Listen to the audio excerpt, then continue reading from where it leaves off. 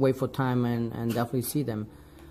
Tell us, like right now, Amanda Serrano is fight. If I'm not mistaken, she's fighting. I think this weekend, I believe. This weekend, I think is this weekend. I think if it is right? MMA, what do you think about the females fighters when they do the crossovers?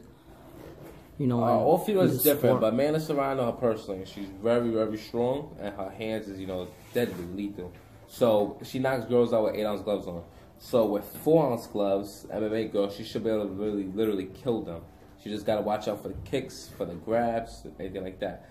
But as long as she can remember, every time we fight, we stand up, we start here. So as long as she can start off here and connect, anyone she connects on, she's taking out in that whole UFC.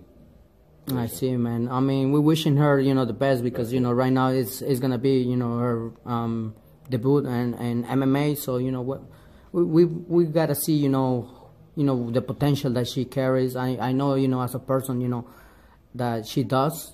A lot of respect for her. But also, when it comes to this different sport, it's like knees, elbows, it's a whole different world. It's a different world. It's